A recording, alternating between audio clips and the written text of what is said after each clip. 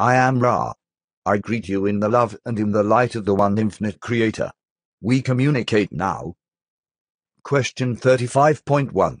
Questioner, I would like to say that we consider it a great privilege to be doing this work, and we hope that we will be questioning in the direction that will be of value to the readers of this material. I thought that in this session it might be helpful to inspect the effect of the rays of different well-known figures in history to aid in understanding how the catalyst of the illusion creates spiritual growth. I was making a list that I thought we might use to hit the high points on the workings of the catalysts on these individuals, starting with the one we know as Franklin D. Roosevelt. Could you say something about that entity? Answer, I am Ra. It is to be noted that in discussing those who are well known among your peoples there is the possibility that information may be seen to be specific to one entity, whereas in actuality the great design of experience is much the same for each entity. It is with this in mind that we would discuss the experiential forces which offered catalyst to an individual. It is further to be noted that in the case of those entities lately incarnate, much distortion may have taken place in regard to misinformation and misinterpretation of an entity's thoughts or behaviors. We shall now proceed to, shall we say, speak of the basic parameters of the one known as Franklin. When any entity comes into third density incarnation, each of its energy centers is potentiated but must be activated by the self-using experience. The one known as Franklin developed very quickly out through red, orange, yellow and green and began to work in the blue-ray energy center at a tender age, as you would say.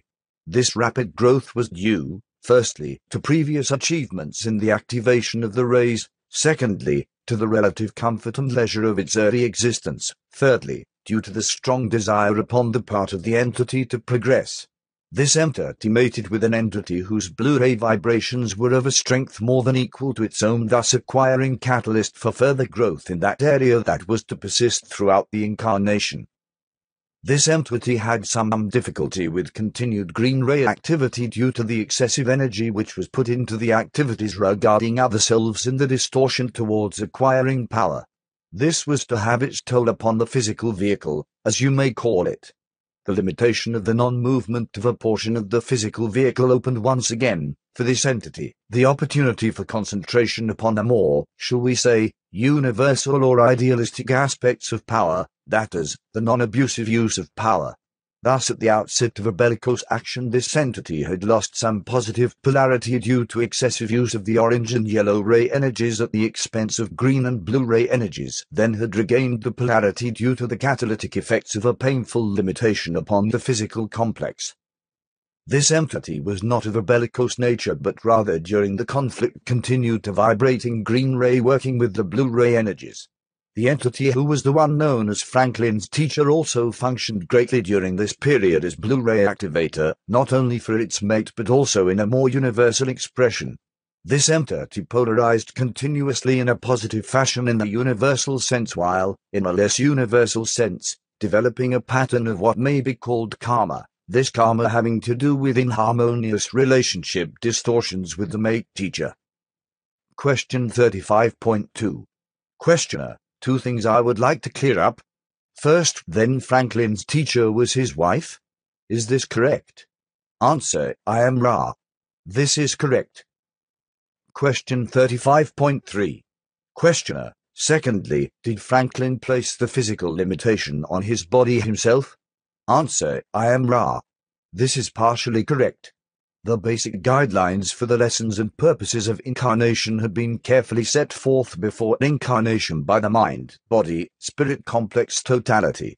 If the one known as Franklin had avoided the excessive enjoyment of or attachment to the competitiveness which may be seen to be inherent in the processes of its occupation, this entity would not have had the limitation. However, the desire to serve and to grow was strong in this programming, and when the opportunities began to cease due to these distortions towards love of power, the entity's limiting factor was activated. Question 35.4. Questioner, I would now like to ask for the same type of information with respect to Adolf Hitler. You have given a little of this already. It is not necessary for you to recover what you have already given. Could you complete that information? Answer, I am Ra. In speaking of the one you call Adolf, we have some difficulty due to the intense amount of confusion present in this entity's life patterns, as well as the great confusion which greets any discussion of this entity. Here we see an example of one who, in attempting activation of the highest rays of energy while lacking the green ray key, cancelled itself out as far as polarization, either towards positive or negative. This entity was basically negative. However, its confusion was such that the personality disintegrated, thus leaving the mind, body, spirit complex unharvestable and much in need of healing. This entity followed the pattern of negative polarization, which suggests the elite and the enslaved, this being seen by the entity to be of an helpful nature for the societal structure. However, in drifting from the conscious polarization into what you may call a twilight world where dream took the place of events in your space-time continuum, this entity failed in its attempt to serve the Creator in an unharvestable degree along the path of service to self.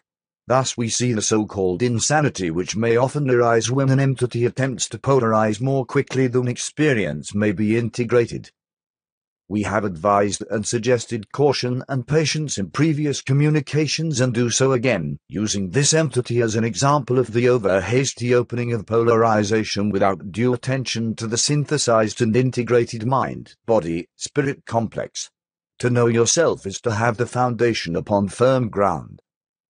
Question 35.5. Questioner: thank you. That is an important example, I believe. I was wondering if any of those who were subordinate to Adolf at that time were able to polarize in the harvestable nature on the negative path? Answer: I am Ra. We can speak only of two entities who may be harvestable in a negative sense, others still being in the physical incarnation, one known to you as Haman, the other known, as it preferred to be called, Himmler.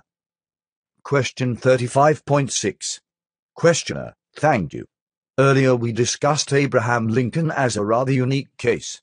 Is it possible for you to tell us why the fourth density being used Abraham Lincoln's body, what its orientation was, and when this took place with respect to the activities that were occurring in our society at that time?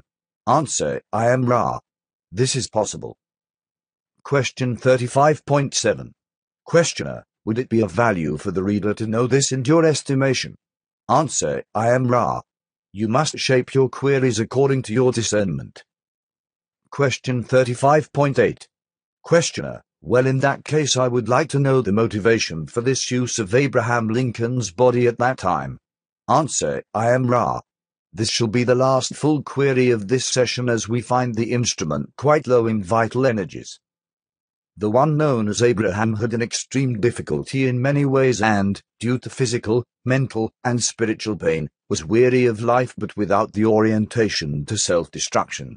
In your time, 1853, this entity was contacted in sleep by a fourth density being. This being was concerned with the battles between the forces of light and the forces of darkness which have been waged in fourth density for many of your years. This entity accepted the honored duty of completing the one known as Abraham's karmic patterns, and the one known as Abraham discovered that this entity would attempt those things which the one known as Abraham desired to do but felt it could not. Thus the exchange was made. The entity, Abraham, was taken to a plane of suspension until the cessation of its physical vehicle, much as though we of Ra would arrange with this instrument to remain in the vehicle, come out of the trance state, and function as this instrument, leaving this instrument's mind and spirit complex in its suspended state. The planetary energies at this time were at what seemed to this entity to be at a critical point, for that which you know as freedom had gained in acceptance as a possibility among many peoples. This entity saw the work done by those beginning the democratic concept of freedom, as you call it, in danger of being abridged or abrogated by the rising belief and use of the principle of the enslavement of entities. This is a negative concept of a fairly serious nature in your density. This entity, therefore, went forward into what it saw as the battle for the light, for healing of the rupture in the concept of freedom. This entity did not gain or lose karma by these activities due to its detachment from any outcome. Its attitude throughout was one of service to others, more especially to the downtrodden or enslaved. The polarity of the individual was somewhat but not severely lessened by the cumulative feelings and thought forms which were created due to large numbers of entities leaving the physical plane due to trauma of battle. May we ask if this is the information you requested or if we may supply any further information? Question 35.9. Questioner, I will ask any further questions during the next working period, which should occur in about 4 days. We do not want to overtire the instrument. I will only ask if there is anything that we can do to make the instrument more comfortable or to improve the contact. Answer, I am Ra. All is well. I leave you, my friends, in the love and the light of the one infinite Creator. Go forth, therefore, rejoicing in the power and the peace of the one Creator. Adonai.